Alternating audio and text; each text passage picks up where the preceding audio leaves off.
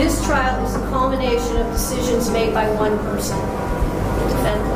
And your decisions forever rob Dominic and Davion of the futures that they had before them.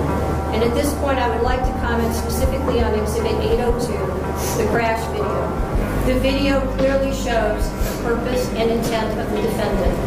She had a mission, and she executed it with precision. Mackenzie alone decided to push the pedal to the floor and demand the ultimate speed of that vehicle to 90 to 100 miles per hour. The totality of the evidence clearly demonstrates that Mackenzie Shirilla acted purposely and intentionally.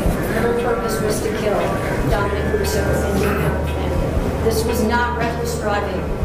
This was murder. Count 1, guilty of murder. Count 2, guilty of murder. DeWitt Davion Flanagan, in violation of Ohio Revised Code Section 2903.028.